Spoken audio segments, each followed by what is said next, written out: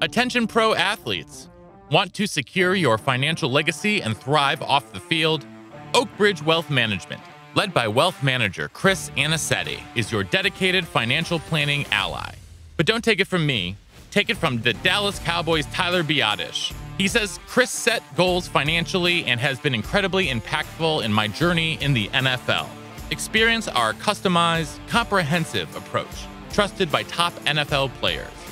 Don't leave your financial success to chance. Connect with Chris on Instagram at OakbridgeWM_Anicetti. That's OakbridgeWM_ANICETE, and let Oakbridge Wealth Management guide you across the goal line.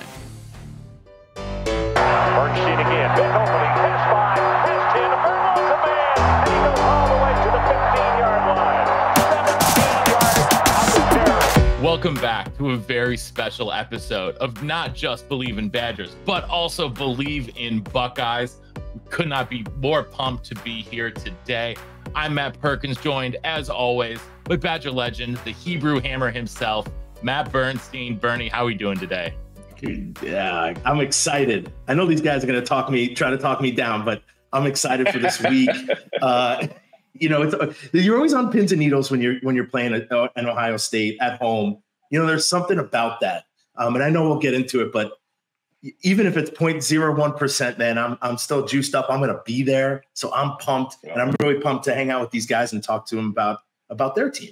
Yeah, I'm pumped about it as well. We're trying to get a little campaign for Bernie to be honorary captain alongside David Gilreath this week. So go check that out on the Twitters. But we are here today with Chimdi Chekwa and Bryant Browning of Bleav in Buckeyes, two guys who I love following on Twitter for the OSU insights, not just because I'm a bit of an OSU hater, but because they bring the real. They're not going to sugarcoat anything. I love these guys. So it's an honor to have both of you here with us today. Yeah, thanks for having us, man. I have bad memories going to playing Wisconsin at Wisconsin at night.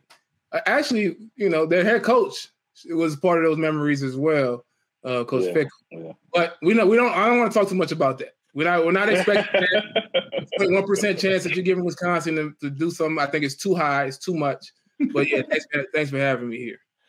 Oh yeah, Yep. And once again, we respect to jump around, man. So we'll be ready.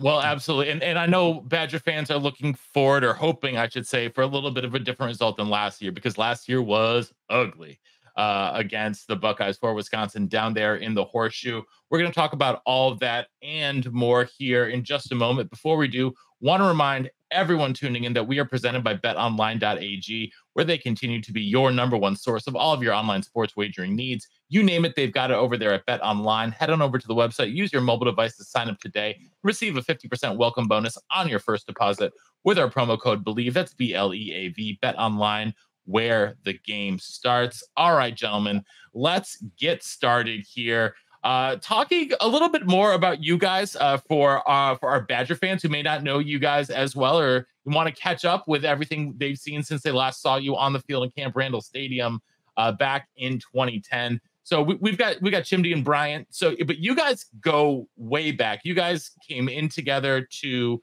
Columbus together, and sort of my understanding is sort of hit it off immediately, Chimdi. Yeah, we same year, both came in 2006. We're roommates our freshman year. At some point during our freshman year, we became roommates, and from that, we were roommates for the kind of the rest of our time at Ohio State. Really connected. I think our approach to life, I think, is similar. I guess I would say. Post playing career, post NFL career, we also started a business together, barbecue restaurant. That we did with a couple other partners. So yeah, we're connected now. We have the Bleav in Buckeyes show, so we're still at it. We both have 3 young kids, so we're competing in that realm as well. So it's all love, yeah. I'm no longer competing. That's for the Well, that's good stuff. You guys are back in Columbus these days. I know, hosting Bleav in Buckeyes, which, like I said, freaking awesome show, guys. And so I want to talk about this year's game here in just a minute, but I do want to ask you guys a little bit about playing against Wisconsin because you guys faced off against them, four times in a row, 07 through 2010, and 4 very closely contested games. What were some of your memories just against playing Wisconsin in general, whether it was in Camp Randall or at the Shoe? I'll start with you, Brian. Like, what do you remember about those games against Wisconsin? Whenever you come to the Wisconsin game, it's all about the line play, both sides of the ball, offensive, defensive line. So that was always my mindset. Wisconsin is legendary for their offensive line play. And so going into that game, we knew essentially it's our job to kind of step it up. Ohio State offensive line, we're going to have to step it up and kind of bring it as well. Every week, it was always a goal to win a rushing battle. And against Wisconsin, we felt like, that's really important because we know they really want to run the ball. So we could beat them in a rushing battle, give us a really good chance to win that game. It always was a tough fought game, a physical game. You knew going into Wisconsin week, it was, it was time to buckle up that chin strap a little extra tight and be ready to do some extra hitting. And then you worry about, resting the days after that. But it's kind of get ready to gear it up because it's really on our backs, whoever's going to win that game. So Brian said something that might have been missed. Buckle up the chin strap extra tight. When we played Wisconsin, I checked my chin strap before every single play. It's the only game. It's literally the only game where I go like this and check my chin strap before every play because it was just a different mindset. You get used to in college football. You get used to every team kind of being similar in terms of offensive style of play. And I'm assuming that at some point or maybe now Wisconsin is transitioning into that similar style. But back when we played, I was another linebacker. I was a 4th, 5th linebacker. If I was in the boundary, I was lined up. If I saw the fullback, if I saw a fullback coming my way, I blitzed.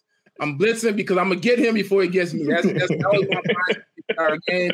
If it's pass, I trust my ability to hit, turn, and run and chase whoever may be running free. So it was just a different mindset.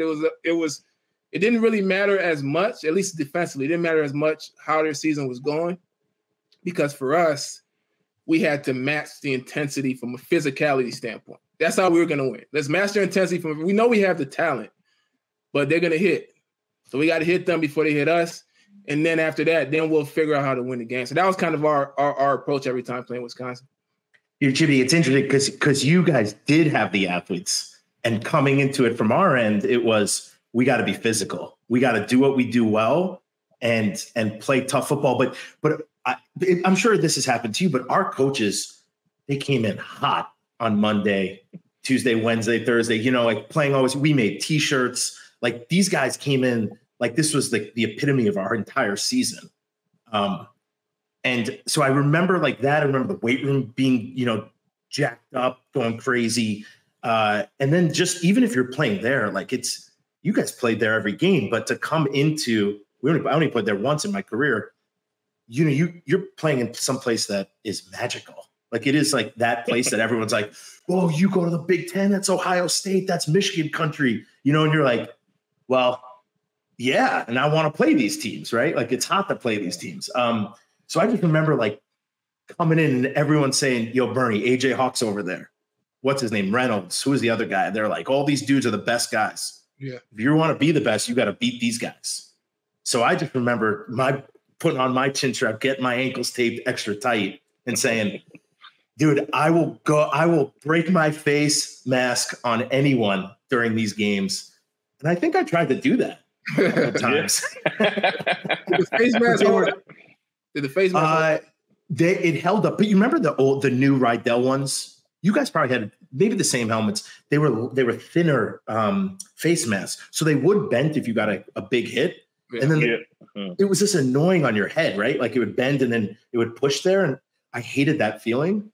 So they would carry 2 helmets for me to different games. But man, I just remember every game was always exciting against Ohio State. Mm-hmm.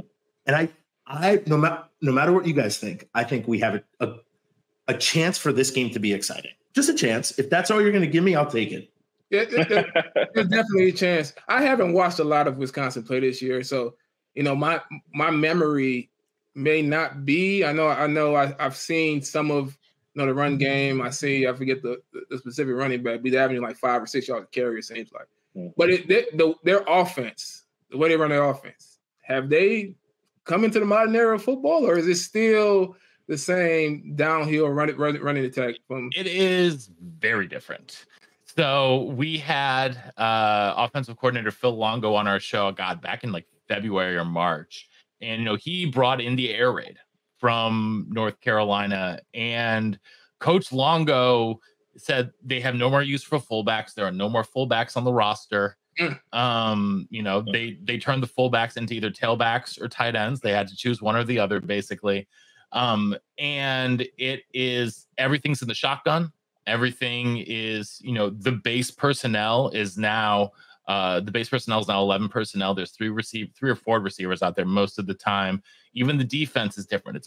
They're running a 3-3-5 now under Coach Fick and Coach Mike Tressel, the nephew of your former head coach. Yeah. And so, which there's a lot of ties now in this game between, Coach Fickell, who you guys played for. So we wanted to pick your brains a little bit more about Coach Fick, especially you, Chimdi, because he was your co-DC when you were there and was the linebackers coach and was really involved. So what were some of your memories of playing for Coach Fick? Yeah, so Brian knows this. Coach Fickell could string together a sentence of cuss words in a way that it makes complete sense. And I don't know if there were nouns, verbs, adjectives, or whatever, but the whole team will hear it if you made a mistake, and he'll let you know about it. But Fick, honestly, if I go through and I play for a lot of coaches. I played for the Raiders in the NFL, so I had a lot of coaches, right? If I go through my list of coaches, I think Coach Fickell is probably in my top 3 or 4 coaches that I've ever played for, and the primary reason why is his ability to understand the nuance and the gray areas in football. It's like, coaches come up with scheme, especially defensively. You come up with scheme. You say, this is what the offense is doing. This is what we need to do. But there's so much an offense can do to put you in bad positions. And Fickell understood it. And he didn't just understand, the ins and outs of, where the weakness of the defense is, how they're going to put us in bad positions. But he understood who had what strengths, right? He'd understand, okay, look, this is our game plan, Chim, going in, but they start completing some passes. We're gonna have to lean on you to cover a little bit more, and if they start running the ball or whatever, we're gonna have to lean on you to cover a little bit more, and we have to focus, try to focus on stopping the run. But we may stay in cover 4, but to you, cover 4 may be man to man across the entire field. You may not get any help, right? So it was his ability to just understand the flow of the game, where they're attacking, and how can I lean to the strengths of the players to make sure we put everybody in the best position to be successful. So that's one thing I really loved about Coach Fickell. So, what I got to say about Coach Fickell, what I remember most about him is just how tough he was. I think head coach Fickell is a little bit different from position coach Fickell. But back when we was in school, first day of pass, you do hoot and holler. I know it was basically cross the nation. Everybody do hoot and holler. Fickell was a defensive lineman for Ohio State. So, he was coaching linebackers at Ohio State. But he was being there nose in. And every hoot and holler, somehow, some way, Fickell face would be bleeding. We don't know exactly what exactly caused it. But somehow he would get into the scuffle right with us, and his face would be bleeding. I know the head coach is a little bit more, he's not that crazy anymore, I don't think, right? I don't think. But when back in the day when he was the position coach, Fickell was intense. So offensively, going against Fickell, going against his linebackers, we know all the great linebackers that he coached at Ohio State. Be ready because they're going to be smart players, and he's going to have those guys ready to go and fired up. And like I said, with that string of explicits that he can shoot out at you, get everyone's attention. And he was that guy, though. He was definitely someone that was locked in and a tough guy for sure. It's funny. After meeting him a bunch, I think he's matured a bunch. I don't think he's ever cursed in front of a bunch of people, which is really interesting coming from position coach now. But when you guys saw that transition was happening from Cincinnati to the Big Ten to Wisconsin, was that exciting for you? Are you excited when coaches and people who played for Ohio State are coming? I don't say just coming to the Big Ten. Obviously, teams are going to play and face, but is that exciting? And what did that feel like for you guys? Yeah, I was super excited, man, because you mentioned that maturity. I think we saw that transition at Ohio State from my freshman year to my senior. You probably know, like the year after I left, Fickell was interim head coach for a year, but he had settled, like in terms of stringing together those experiences. He was doing less and less at that time. He was more understanding of how players feel. I remember my senior year, I wasn't voted captain, and I remember Coach Tressel announcing the captains, and then before I left the team meeting room, Fickell was right there talking to me. And he was like, look, I was in a similar situation my senior year. I expected to be a captain. I wasn't voted captain. We're going to need you to be a leader on this team. And I'm like, I didn't know, like, it wasn't my position coach to talk to me, right? It wasn't the safeties coach. It was Coach Fickell immediately. And I don't know if he saw my face. I don't even remember. I don't know what led him to do that, but you could see him starting to transition a little bit at that time. But yeah, I was super excited for him. He seemed like, at first I thought he was never going to leave Ohio. I'm like, I know he's getting all head coaching offers. Like, at some point you got to get out of the state. You know? But I think the Wisconsin move fit him in terms of, Brian talked about his toughness. When I think Wisconsin, I think toughness. I think that move fit him. I'm also a little bit concerned. I'm rooting for Fickell. So my concern, at Wisconsin, one is I like the old style of play. Even if you modernize the offense a little bit, I still like the old style of play because I think it's contrasted to a lot of what you see. And as a defensive back, I used to go into the Wisconsin game like, I got to play differently.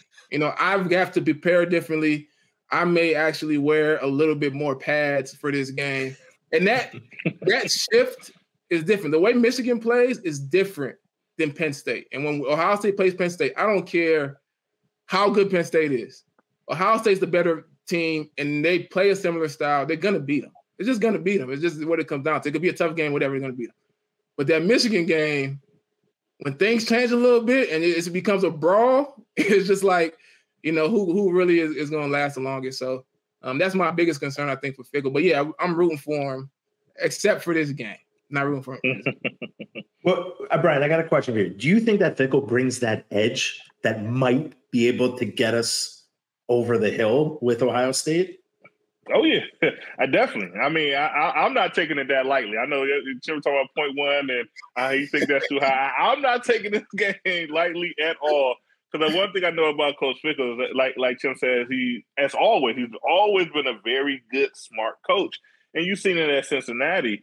Those teams was very successful for a reason. I mean, like they got stayed in the game.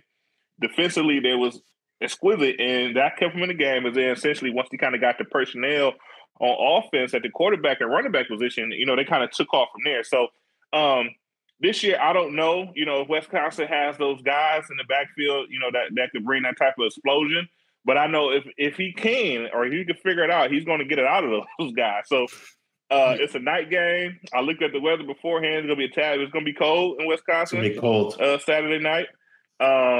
So I'm not taking it very lightly at all. I know our team, like I said, we got a lot of talented guys across the bunch, but if they go into the game thinking it's night, it's Wisconsin, we always beat Wisconsin, I can easily see, we're just coming off a big win, right, against Penn State, how they could go in there and not essentially be locked all the way in and it become an issue. So I'm concerned. You got a lot of ties to Ohio. What better way to kick off the Wisconsin program by beating Ohio State your first year as the head coach? When I totally agree. At all. When Fickell signed on, everyone circled this game. So it's been circled since the day he said yes. So that's what gives me excitement, only because we're the underdog. And like you were saying, Chimdi, it's a night game. It's at Camp Randall. It's going to be crazy there. Like, people are going to be nuts. We just beat Illinois literally Halloween in the fourth quarter. It's Halloween weekend. If you guys don't know, Halloween in Madison is something very different and unique, and is an experience that I'd recommend people do in their early 20s and not once we're into our. So we missed our window, is what you're saying. Yeah, I think I think y'all might have missed your window, especially now. Yeah, once you got kids, it's a little bit tougher to enjoy a Are they still calling it Freak Fest, Bernie? I don't know. They called it Freak Fest I back in the kept my day. eyes and ears away. Yeah, I'm a little. They might have to change that name. The second I got married, I never heard Freak Fest again in my life. Well, let's talk about this game a little bit more. Let's talk about the Buckeyes a little bit more, because I've been watching. I think everyone watches the Buckeyes. Everyone watched that Notre Dame game, which was epic. I think I know Bernie and I were both watching the Penn State game as our sort of our hors d'oeuvre to our main course of Wisconsin, Illinois last weekend. And to me, from the outside, like, this Ohio State team is much more like the teams that y'all played for than it has been the teams that we've seen over the last 5-6 years under Ryan Day. This looks from the outside like a defense first team that has one elite dude on offense in Marvin Harrison Jr. and then a bunch of injured running backs. And so, like, how would you assess the state of the Buckeyes going into this week? And what would you say, like, is sort of like the best part about this team right now, and what needs the most improvement? Oh, so I would say, in terms of the best part, is the approach. I think Ryan Day, the last 5 years or so, really approached it more of, we have great talent. We're gonna come up with great scheme. And between having great talent and great scheme, there's nobody that should be able to beat us, right? And I mean, that wins you a lot of games. I think after losing twice to Michigan, the approaches has shifted to, we have to understand how to fight and learn and grow to be able to come out and win tough games. And every single game is an opportunity to improve and to learn again how to fight and win. And we don't have CJ Stroud to cover up a lot of minor executing issues, right, that end up catching up with us later on. So we're going to go through it the hard way. And that means there's going to be a lot of ugly wins, but we're going to get wins. And we're going to continue to build. And I think that's growth from a head coaching standpoint. Ryan Day was always, great quarterback coach, great offensive coordinator. Now he's leading it more of, okay, we have a good defense, so we're just going to focus on winning, right? We took a knee. It took a knee. This is the moment where things have changed a little bit. It's the second quarter, right before halftime. I don't know if there was maybe 40-something seconds left on the clock. The series before, there was a sack, fumble, Penn State return for a touchdown that got called back for a defensive holding, right? So that's in the back of his mind. Next opportunity out, instead of at least running the ball, doing a screen, something conservative to see if you pop one and you can try to go out there and get a field goal or a touchdown. They just take a knee. Like, let's just get to the locker room. And that's Ryan Day. I would rather them have run the ball, because if you break one for 30 yards, let's go try to score. But that's him understanding, look, we just need to get the win, right? I'm an offensive coach. I can go out there and scheme up a defense, but my defense is rolling. So let's go get the win. And this is why, to me, Ryan Day has shifted to a coach who is well-positioned to win in the Big Ten and really go after and chase a national championship because of that, because he understands, and he's telling his players that we have to fight for every inch, and that's how we're going to win. So it may not be a blowout at Wisconsin, but our focus is making sure that we come out with the win. Well, that's scary because we start super slow. I mean, slow, like we're stuck in mud. So I don't want to get into a fist fight with Ohio State, but I also don't think that our guys, I can't see us scoring 50 points and holding Ohio State to 7. Like, that to me doesn't seem like a score. It seems like a 34-31 type of game, like where people are just trying to do too much, and are just big plays are happening. I'm not gonna lie, Bernie. I don't see many teams in the country putting 31 points on Ohio State this year. I think the Ohio State defense has taken a couple steps forward in, what is this, Knowles' third year as coordinator or second year as coordinator? Second year. Okay. I think they're saying crazier things have happened. All I'm saying is I don't want to be in a toe-to-toe fist fight with Ohio State on Saturday night. Well, I guess I do. I'd rather be in a fist fight than a blowout, I guess. Yeah, I think the avenue for victory for Wisconsin is, Ohio State just came off the big one. Yep. And we are all human beings. I don't care what they – and this I think this was – I'm gonna be honest. I was a little arrogant our senior year when we lost to Wisconsin. I honestly thought, like, there's no team I'm watching Auburn and Cam Newton, play. And I'm like, they got this one guy who is otherworldly, but the rest of this team, there's no team in college football that can beat us. That's the way I felt. And no matter what the coaches told us going into that Wisconsin game, I'm like, there's no way Wisconsin is beating us. Like, there's no possible pathway for them to beat us. And, I think coming off a Penn State win, that kind of mindset is the avenue for Wisconsin to be able to come out there.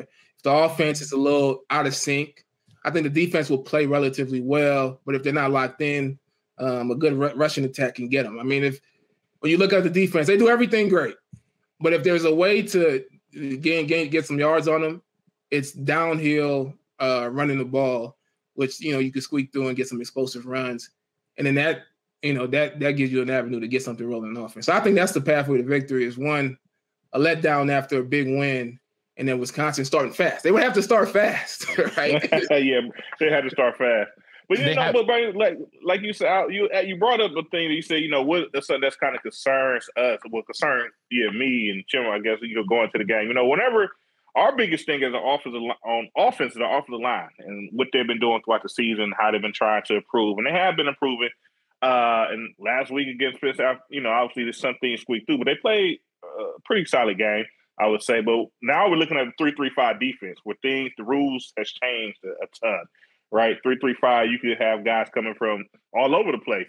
So if it's a way to beat Ohio State, you run that 3-3-5 defense. Maybe you get our guys confused up front, and once again, you get a sack fumble that's returned, and maybe there's not a hole downfield that doesn't get called back. So yeah, I mean, that's definitely a possibility. I know that I'm sure they've been waiting and saving some things for this game for Ohio State to kind of bring out some blitz packages to kind of shake things up and see what they can get out of it. So, and Brian, be prepared. We're gonna be breaking down some missed blocks because Fickell's gonna see the blitzes that confuse some of the guys. They're gonna attack it the same way. They're gonna look and see. I remember some of our design blitzes when we played. Linemen engaging and dropping out of it, right, just to get the offensive lineman confused. So they're gonna have some out there that probably confuse us offensively. And then you still have Kyle McCord, he has one interception on the year. Okay, so it's really done a great job of taking care of the ball. But if you watch the games, every game there is two drop picks, or there's a sack fumble for a touchdown that got called back for.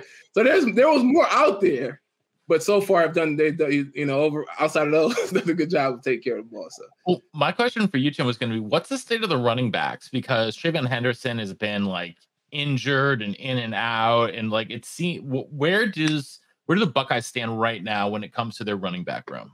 Yeah, this is kind of the weirdest area in college football at Ohio State to me, because I never know who's playing each game. We find out when everybody else finds out, and that's when the ball is snapped and the first guy gets a carry.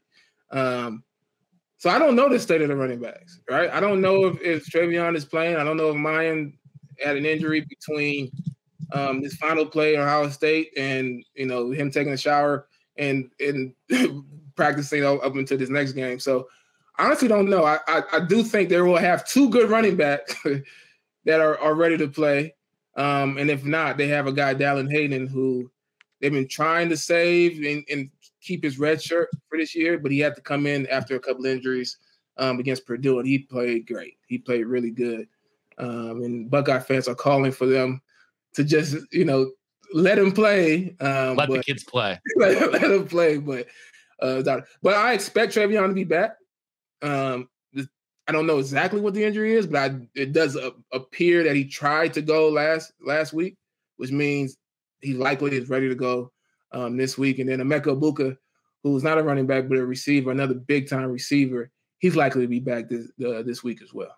Yeah, that's definitely good for them to sort of get the pressure off a little bit of Harrison, who was, again, incredible against Penn State. 11 catches, 162 yards, I think, something along those lines. Another huge game for him. Julian Fleming still in the mix. Carnell Tate, the true freshman, I saw him make at least 2 catches that humans shouldn't be able to make. Yeah. Yeah, Ohio State has these receivers that literally just growing trees. It's just like one guy gets hurt, and we're just gonna, we'll pick that guy right there. Yeah, he's an explosive guy too. He hasn't played much, but when he gets the ball, he's probably he can go for 6. So it's an abundance of riches at the receiver position. But Marvin Harrison still, it doesn't matter who they got. Marvin Harrison's the guy. Yeah, he really is, and he's special to watch. Like, he's absolutely special to watch, and you see why he is that dude. So, so as when the Buckeyes are on defense, though, I think a lot of people know about JT Tuimoloau, the edge rusher, who is, just incredible. But who else should Badger fans specifically be looking out for? What are some of the names to know on that defense? Especially in the defensive back in the secondary, because Wisconsin is trying to throw the ball a lot more. Yeah, I think that's Ohio State's strength this year, which was really a weakness last year, is their secondary. And it's all across the board. We had the best guy is Denzel Burke, the corner. I think he's a top 5 corner in the nation. He was out last week, and we couldn't even tell. Jordan Hancock came in. Davidson Ibanosin, who transferred from Ole Miss, who was a freshman All-American, really held down the cornerback position. And then Jordan Matthews, who is a freshman corner, is another great player. I think you mentioned JT, and then our safeties are really good. Lathan Ransom and Josh Proctor really make a lot of plays. From pressuring to playing deep to, guarding tight ends, getting the running back out the backfield. Very, really impressive. I think I wouldn't say I'm not disappointed. I think maybe this year the biggest weakness is probably the linebacker position. Really great blitzing linebackers, and we did a lot of pressures last year. This year has been more of don't give up the explosives. Everybody, do their job, play base. And there's been opportunities in the run game against these linebackers. And I think at the tackle positions, Williams, Mike Hall, these guys are impressive. Really across the board, man. It's a very all those guys, yeah. Eichenberg's a great linebacker, and you get good production out of linebackers. But if there's a position where I say, there's really some opportunities for the offense to make some plays in the pass game and in the run game, is really trying to put those linebackers in tough positions. Attention athletes. Do you want a frictionless and tailored financial planning experience to secure your future? Well, look no further. Introducing Oak Ridge Wealth Management, the premier financial planning firm for professional athletes. Led by wealth manager Chris Anicetti, our team provides a unique and comprehensive approach, ensuring your financial success both on and off the field. We understand the unique challenges you face as a professional athlete, from managing cash flow habits to planning major business purchases and navigating complex contracts. That's why we've developed a proven process, working closely with our strategic partners to provide seamless solutions for your unique financial journey. Our services evolve with your career, offering short, mid, and long-term goal setting, portfolio optimization, real estate investments, and more. As you transition to life beyond the field, we support you with career development and philanthropic ventures. But don't just take our word for it. Top NFL players like Chase Boulier, Tyler Biadasz, Alec Ingold, and more trust Oak Ridge Wealth Management to guide them towards financial success. Troy Dye of the Minnesota Vikings says, "I really love the work that Chris and the rest of the Oak Ridge group do. I especially like the honesty and transparency when it comes to setting up financial goals and plans that best fit my needs and situation. It's time to elevate your financial game plan. Connect with Chris on Instagram at OakBridgeWM_Anicetti. That's OakBridgeWM_ANICETE. And join the winning team."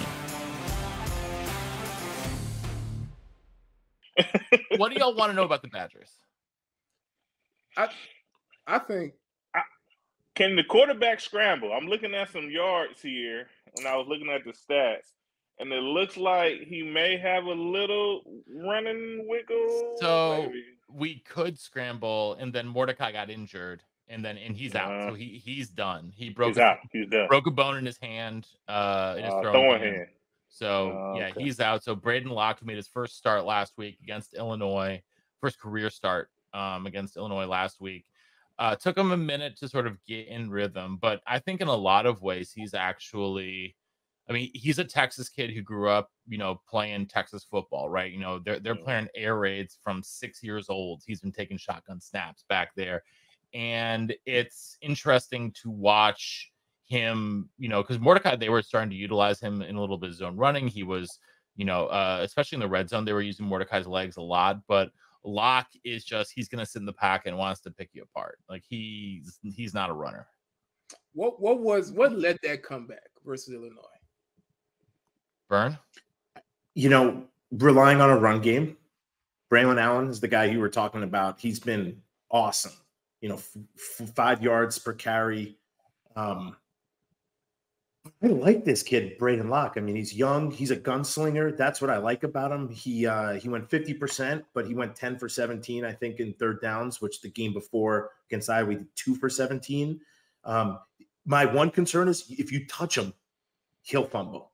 So, I don't want to hear there's an edge rusher or anybody coming near him. Tanner Mordecai was a runner. He would pull it down. He was like a Brooks Bollinger from the early 2000s, could sit in the pocket, throw, but then he would run. They'd call draws and all this type of stuff. That's not Braden Locke's game. So he's going to sit in there. He's going to throw it. And he trusted his guys to make plays. And I think that's an Ohio State thing, right? You throw the ball up and you give your guys the best option to make it. And we got some young dudes. If they get a little bit of confidence, we're going to be gold. We're going to be good. We're going to put up a fight. And I think that's what happened in the fourth quarter. I think Fick said something, or somebody on the team said something, and they just stopped playing to lose. Does that make sense? And then they stopped playing not to lose, and said they stopped playing not to lose, and they just said, "Let's go out, let's throw some deep balls, let's take advantage." And they did it, and these guys stepped up to play. And I think we have we have transfer guys, we have some young guys at wide receiver, but I think they're all so much better than the past couple of years you've seen. I think our talent is way up on offense and on defense too. I mean, I think our DBs are much better than they've been in the past. I'm a little nervous for our run defense. I don't think we know the fits quite right. But somehow they could lock it up and do a little bit better.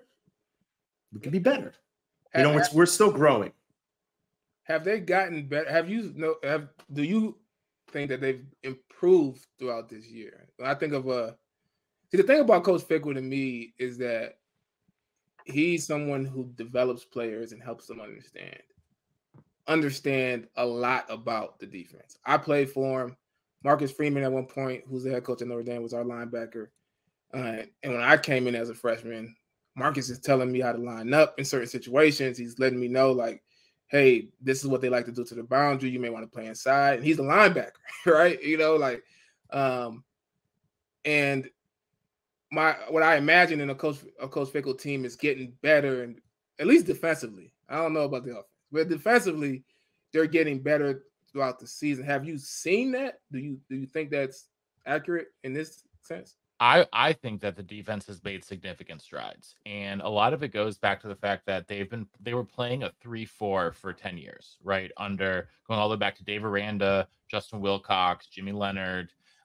They've been playing a 3-4, and basically they asked all their DBs to go back and sit in zone all day. That's what they did. They sat in zone. They would bring weird and interesting linebacker stunts and blitzes and stuff like that, and say have them go back and sit in either cover 2, cover 3, or cover 4 and say, do your thing. Now under the 3-3-5, they're asking them corners to play man all the dang time. They are, and with that, they're starting a nickelback like they never had a starting nickelback before, right? And so they have a starting nickelback who just follows the slot receiver around. Wherever they go, he's following the slot receiver, Jason Maitre, the Boston College transfer. And so they're asking guys to do very, very different things. And you can see them starting to acclimate to that role, especially against the pass. Now, against the run, like Bernie said, the run fits still aren't there, right? We see guys peaking a lot. We see guys, especially the defensive linemen. It's been tough because the defensive line is probably the position group on the roster that has the least amount of talent. Just if you look at star ratings and stuff like that coming out of high school and, pass production at the collegiate level, you combine those two, and the defensive line is definitely the lowest probably graded out position group. And so asking them, especially, they have to basically, their job is just to occupy a bunch of blocks and just like hold up a bunch of fat guys so that the linebackers and safeties can come up and make a bunch of tackles, right? And that's been a tough transition for a lot of those guys. I think the one who's been the best this season is James Thompson, and he's been nicked up and injured for the last couple of games. So getting him back to 100% will be a boon for this defensive line if he is able to go. Otherwise, they're relying on a lot of guys who haven't seen a lot of football along the defensive line. And so, and in watching Penn State, who I think has a very strong defensive line, I really noticed Carson Hinsman, the center for Ohio State, did a really, really good job. He's a Wisconsin native too. Wisconsin fans are still bitter about that recruiting battle from a couple of years ago. But just the Ohio State offensive line in general, and Bryant, you can probably talk about this a little bit more, but it seems like that unit is starting to come together a little bit, and I would worry about their ability to bully Wisconsin up front. Yeah, whenever I think about 3-3-5 defenses, like I just like running the ball straight. I mean, literally like this old school, because once again, there's only 3 down linemen. You should be able to kind of get some solid double team. And once you get movement on that D lineman, then you should be getting yards first off right away. You might be the biggest game, but you should be getting something once you kind of move, once you kind of replace that defensive lineman, or you working up to the second level. So I mean, early in the year, we was having some struggles with second level. So, I mean, like I said, last couple of games, we've been seeing a lot of improvement, us getting to the second level and actually making contact with linebackers and making blocks. So, we'll have to see. Like I said, I'm not like, I believe we're the best team, the better team. I believe we'll win, but I could see some things kind of coming up that could really give us some troubles just knowing off what we've been struggling with throughout the year. So, yeah, and it feels like a couple games too late. I feel like the offensive line has progressed enough the last couple of weeks, and that I don't expect them to go back to the issues that they were dealing with before. However, just knowing Fickell and probably his approach, if the linebackers and stuff can handle it, he's going to have guys walk into gaps, try to confuse the offensive line, bring pressure in other areas. That's what we did at Ohio State. So I would expect him to see some of those mistakes and see if he can, force guys to fall into some of those traps again. But yeah, I think the offensive line has been much improved here recently. I would think we have to be on the attack the entire game. Like we can't sit back, we can't play base defense. I think we have to be in a confusing attack, physical, violent way. My thing is the run fits haven't worked off of our base defense, so I think we're going to have to figure something out there. Chimdi, you said it too. You played on the Raiders for a bunch of different coaches. Imagine being recruited to play in the 3-4, and then all of a sudden 1 year, you've done it for 4, 5, 6 with the COVID year. You might have been there for 8 years doing 3-4, and then all of a sudden it's a 3-3. Yeah. Maybe as a DB, it's not as different, but for the D, maybe Brian, you could say it, but for the D line linebackers, it's completely new. We're asking our guys to get into zones. I actually think our linebackers are great athletes, but when they're in the zone looking for dudes, they don't find them because I don't think it's what they've normally done. So they kind of revert back to, it's not bad habits, just old habits. But if we can get some kind of run blitzes going and we can call plays, you ever play NFL blitz? Like if you call the other team's play, it's like a sack every time. Like if we can get some confusing attack, make the ball come out quick, double team, Harrison, or do whatever we're going to do, just make things confusing. I think we have a shot in that way. I mean, we got players, we got guys, but I think they're learning the scheme, but they're getting better. But learning the scheme and getting better and then playing a number 3, number 2, Ohio State is a lot different than playing an Indiana or Northwestern or Minnesota. Yeah, I think whatever you do, you got to do it early. You got to do it early, and it has to be successful early because come third quarter, Ryan Day kind of gets an understanding of how you're attacking. Unless you got 2 separate game plans, he starts to understand how you're attacking them defensively, and he's going to have something for it. I think, it's pick your poison because most teams have receivers who are explosive, but then there's Marvin Harrison Jr. So now the disguise part is very, very important. This is where disguise becomes very, very important because all the blitzes, all that stuff is important, but you have to show the quarterback that you have this guy covered. Because if you show any sign of him being uncovered or being covered by single coverage and his opportunity, then it's just if we get the ball in his vicinity, he's going to make it happen. So that becomes a challenge. I think the disguise becomes very, very important because of that. And you have to get him. If you get him early, and you get like a sack fumble, like what happened to Penn State, then you get the offense on their heels a little bit. But if you don't get them early and what you throw at them doesn't work early, by the third quarter, I think, historically, not just this season, but historically, Ryan Day's offense has been able to figure out something in that third quarter to really start opening up that offense. Speaking of Harrison, so, I mean, you guys have been following the Buckeyes for a long time. Fill in the blank. Marvin Harrison Jr. is the blank best receiver in Ohio State history. Go ahead, B. He blank. I forgot the whole sentence, but he's definitely one of the greatest ever to do it at Ohio State. I need you to put a number. Is he number 1? Is he number 2? Is he number 4? Is he number 8? That's tough, man. You're talking about a lot of great wide receivers. I would say he's definitely the best on this team. Now, okay. Because you guys played with Ted Ginn, right?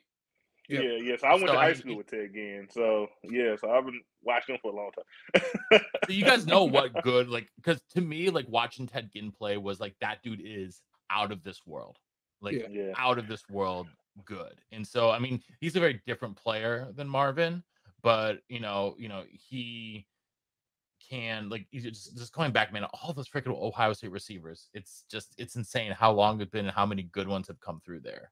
And that many guys talk about him being the best one. Yeah. I would say to me though, watching him and compared to the other guys, especially in recent history, right? All the guys that's having success in the NFL, Garrett Wilson, Chris Olave, what's his name? Michael Thomas, Jackson Smith and Jigba. I feel that since he's kind of, to me, like I said, I don't even know measurements, but in my head, he's the biggest one out of them. So he's the easiest to kind of find. He's the most quarterback friendly just due to sheer speed and the size. So to me, he has the largest catch radius. I know Garrett Wilson could make the most craziest catches, I feel, most with the ball skills, but he just has a huge catch radius. So to me, he just always feels open. Like with the other guys, like if Chris Olave could really run by guys. The other guys, they were really good at doing certain different things, but he just could do it all. And I just feel like he's just really quarterback friendly. So especially watching McCord, who could sometimes get off to slow starts. He just started chucking it to Marvin Harrison Jr. next year, and now everything else is just flowing. And he just really has the ability to do that. And I feel like that's what really makes him special, that he's one of those guys that no matter who the quarterback is, he can have outstanding stats because to me, he just makes it easy, makes it look real easy. I think he's number 1, man. I think he's number 1. Honestly, and I don't think it's by much, right? I mean, guys have different style of play, right? My favorite receiver in Ohio State history. Now, I didn't grow up watching Ohio State, so there's some guys like Chris Carter, Joey Galloway. I mean, there's some guys that are that I didn't watch play, but from the David Boston and on era, I think Marvin Harrison Jr. and it's not because of just athletic ability and talent and gifts. Like to me, Garrett Wilson is my favorite Ohio State receiver because you throw the ball up and he can jump off of one leg and catch the ball in the craziest way. He's like an alien to me, right? But Marvin Harrison, since his first time I've seen him run a route, the skill and the nuance, you can tell he came from football royalty, right? It's because he does some things that if I was in college, I wouldn't have gone against it. I just wouldn't have. Part of playing football and playing it well is you do it all the time, and you're able to react to stuff because you've seen it time and time again. And he's one of the ones that you just never seen it. And with the size, Brian mentioned his size and his catch radius, and then his ability to get in and out of breaks, to give you a little bit extra at the top of the route. It's small things that just at this level, I don't think a lot of those players who had long NFL careers, who got to that point at some point, were that far ahead in college. I think he's just a little bit further ahead than other guys in some of the extra stuff that make you a great receiver. From a defensive back's perspective, from me saying, "Dang, if I was guarding him, how would I fare?" That's kind of how I see it. So Jimmy, what do you do? Like, what should the Badgers even try to accomplish to contain an athlete like Marvin Harrison Jr.? Yeah, you got to commit two to him. You commit two to him, but you do it in a way that allows that second guy, usually a safety, right? But allows that guy to also keep eyes on the quarterback and react to the ball if it's not going to Marvin Harrison. I think Notre Dame did it well, and it also is what led to them giving up that last touchdown on the last drive, where they will have a guy, jamming up Marvin Harrison. They will have a guy deep, but if the quarterback wasn't looking at him, that guy could come rob something else. And over time, Ryan Day and the offense started to scheme it up, right? They know that this guy's committed to Marvin Harrison. He also has a running back who's in the backfield, so we're going to release his running back so that we can pull this guy out. So they started to, but I think you can disguise and you can do different things with that guy who's committed to him that doesn't just make him a double on Marvin Harrison. He's also helping out other guys, and you just have to not allow. You can't show your hand before the snap. Just can't show your hand before the snap. And you got to make Kyle McCord work to know where to go with the ball. And if you talk about where, some of our issues with Ohio State currently, McCord sometimes takes a little bit too long to process, takes a little bit too long to get his feet set.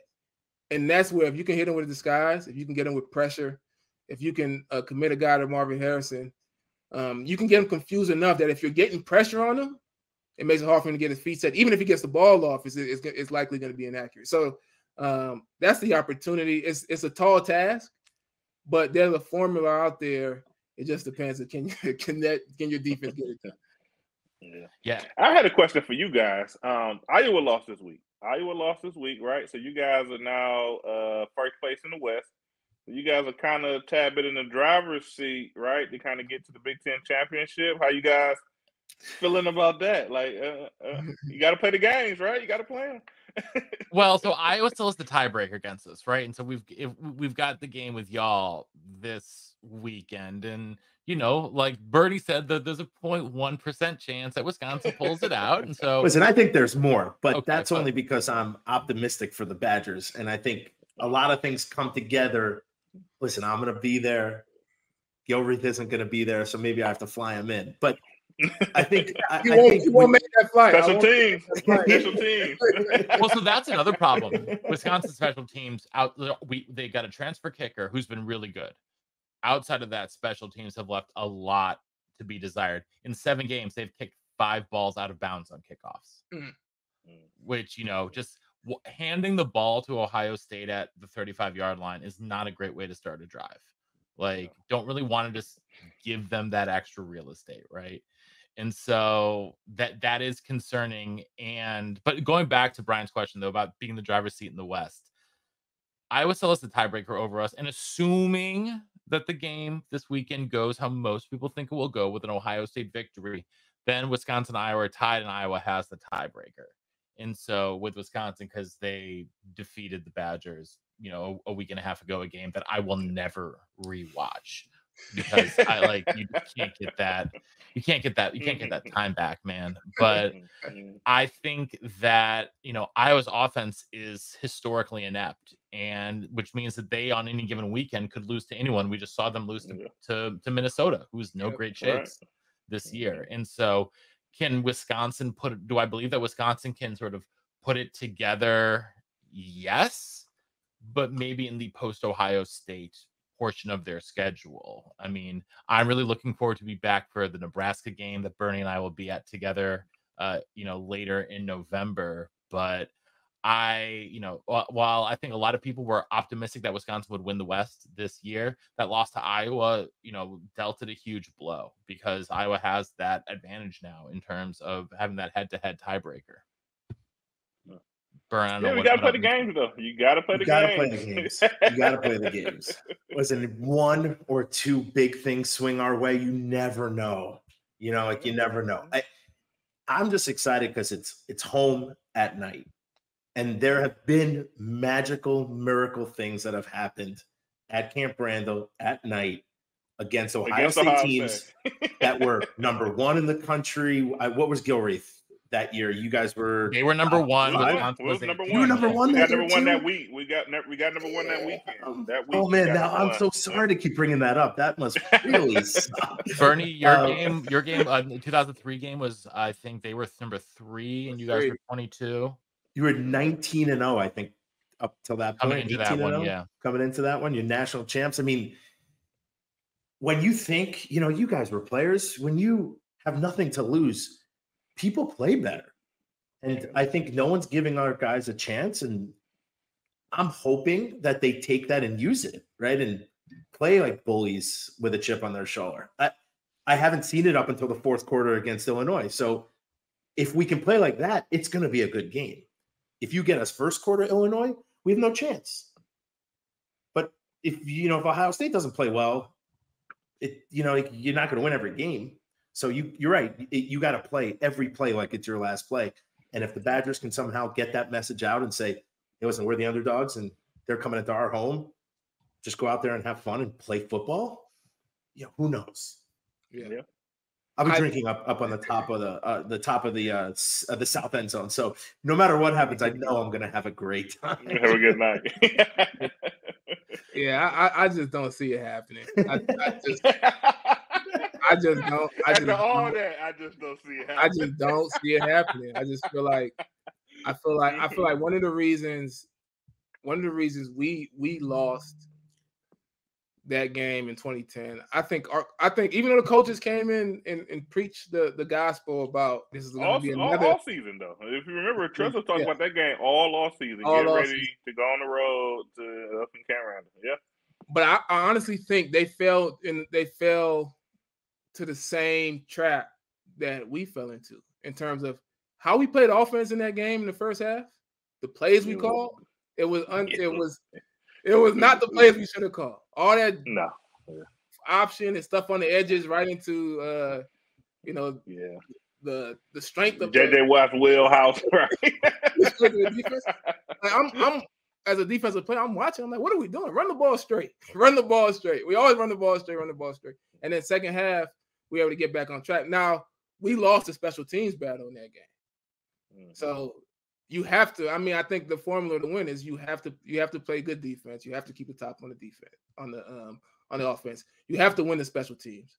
You have to win the rushing, and then from there, there's a chance. Like there's anything can happen. If they can't create explosives, that means you keep the game in balance. If you win the special teams, that means you've gained some hidden yards in there. You give yourself an opportunity, and then at that point, then it just becomes a dogfight and who can win. I don't see it happening. I do not see it happening. I'm really adamant. I think at this point in the season, and the way Ryan Day has coached the fight, and the most important thing is winning, I think they are in a good spot to make sure they come back home with this win. But as you mentioned, anything can happen. I just can't see it. But you wouldn't be believing, the Buckeyes if you guys didn't believe, and we wouldn't be believing Badgers if we didn't believe. Exactly. That's right. Exactly. Your belief is 21%. It's probably more than that, but it's got to be more than that. But listen, I'm a believer in our guys. I don't think I'm the worst though. I'm a 12-0 guy. Like I'm just stuck, and I don't want to ever say that we have no chance. Like there's just no way I can do it. Because you guys have been there. I've been there. When teams are like, no chance. They just won the national championship. They're 18-0. You guys have no chance. You're 22. There's no way. And then what happens? You come in, it rains, and it's a disgusting day, and our O-line was fantastic. And guess what? We ran the ball. And Lee Evans had this miracle catch that I ran a 12-yard out. Chimdi, would you ever even guard me at 12 yards? Like, why would you? And I was even laid off the ball. That's how much I knew that play was going to work because I didn't want to jump off sides. So I'm hoping for a miracle. It can happen. I think it's better than 0.01. But listen, we got to do a lot of things. The turnover battle, the special teams battle, can't make mistakes, can't have penalties. This is what everyone preaches all the time, but like we have to live that. You're playing a mammoth team with guys who almost most of them will play in the NFL. So you can't do anything to hurt yourself, and you got to play better than you've ever played. It's a tall cup to drink. It is. But It is. possible. But It's possible.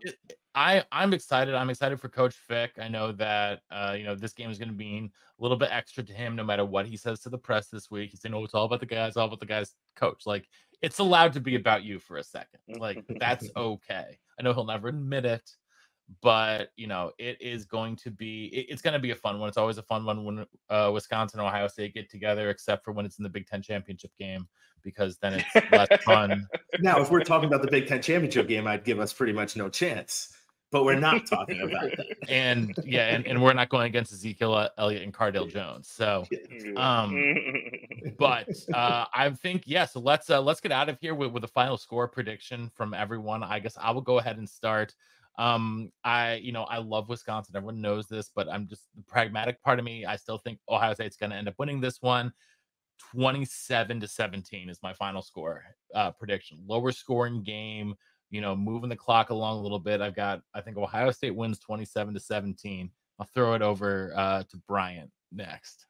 Yeah, I'm gonna go with. I don't think Ohio State scores a ton of points. I think the 3-3-5. They better do some things to kind of slow us down. So I like this point with Ohio State at 27, but I'm only giving Wisconsin like 7 points. I think this is pretty well. Young quarterback. I think we'll be able to kind of lock in there and make things pretty muddy for them. So I'm gonna go 27-7 Ohio State. Bleav in Buckeyes. Jim. Should I go next? I'm gonna say 38-10. Ohio State controls the game for most of the game, and they blow it up open in the second half. I just don't think Wisconsin will have enough to contain the explosives of Marvin Harrison Jr. And then, from then on, I think that kind of is what opens it up, and it's going to be hard to put the top back on after that. So 38-10 is my prediction. That's last 7 points you get late because they fall asleep.